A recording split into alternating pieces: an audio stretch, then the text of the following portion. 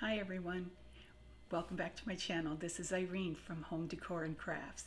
I hope you're all doing well today. I have another video and it's on the same line as the last two videos using that black chalk paint from Walmart in Toasted Sesame.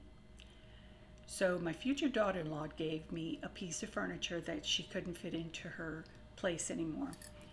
And it's rather old corner like china hutch thing, but it was in that blonde wood and it didn't fit into my decor. So I painted it that dark toasted.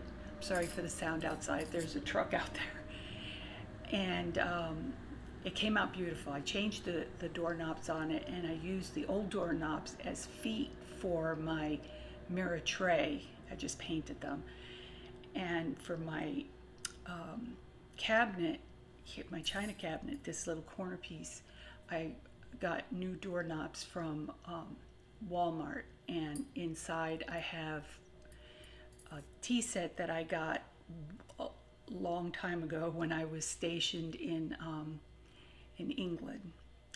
I bought this tea set and it lasted all these years. That was way back when my dog, I think even before my daughter was born. She was born over there and she's grown and has kids of her own. But this I take tender love and care because I just fell in love with it in England.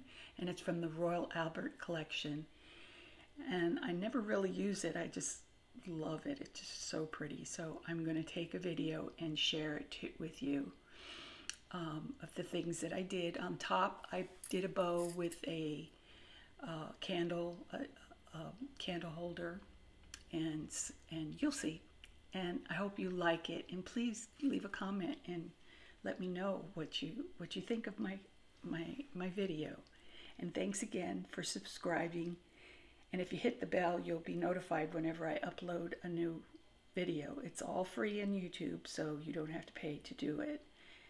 I love doing these videos, so I enjoy your feedback. So you all take care, and God bless.